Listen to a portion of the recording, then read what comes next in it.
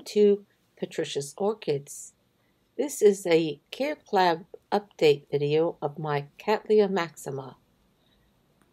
I have the shorter upland variety from the western slopes of the Andes. Mine usually flowers at the end of October and has a lovely floral, slightly spicy scent to it. Last year I managed to mature 8 out of 10 pseudobulbs. Each of my leads usually grows 2 pseudobulbs, and I have 5 leads on my plant. While the flowers only last about 3 weeks, the orchid is usually in bloom for 6 weeks, as the flower spikes do not mature at the same time. At the beginning of spring, I increased the amount of slow-release fertilizer in the pot. Now that the grow season is in full swing, I have increased the frequency of watering, and I never let the roots dry out completely. The grow lights are currently synced to come on at sunrise. If it is a bright day, I will turn them off when I go in the greenhouse. If not, I leave them on until noon. The day length is currently 14 hours. I will gradually increase this to 16 hours by June. 90% of my grow light use is in the morning, as this is when plants are most photosynthetically active. My current location is 51 degrees north at 70 meters elevation. I find here that the sun is not too strong and they can go outside in July and August without any shade.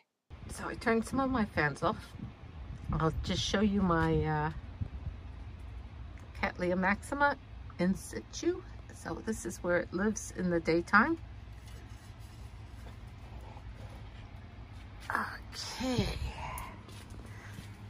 That's where it lives in the nighttime. Here we go. I'm just going to put it over here and show it to you. So,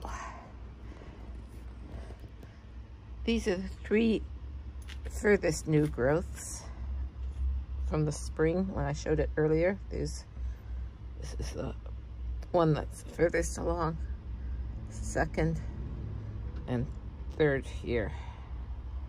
You see they've grown quite a bit. Okay, this will be the 4th one, and this is the 5th one there. So I would expect all 5 of those to mature and then put a 2nd new growth on after. Whether or not all 10 will mature enough, I don't know. But it's all feeding and watering now. But I'm quite pleased with that. Okay, let's look at the roots. Well, you can see lots of new roots if you look down in the pot. With reasonable length growing tips. I always take that to be a sign when an orchid is happy. If the green growing tip is long, is always a good sign for the roots. Mind you, maybe some orchids just have longer green growing tips. But yeah. So I'll probably tidy it up a little bit sooner. So it's tied into the pot because it kept falling out. It's quite top heavy. Probably could use a bigger pot.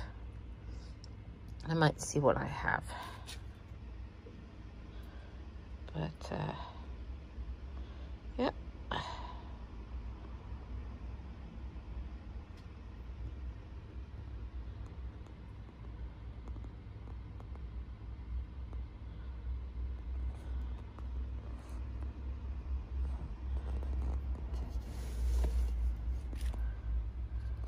That's the only sign of having bright light.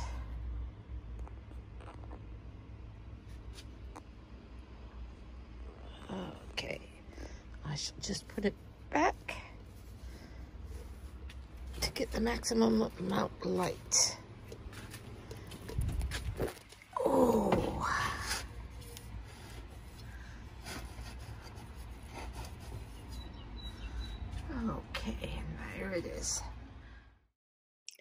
Thank you for watching. Take care. Bye.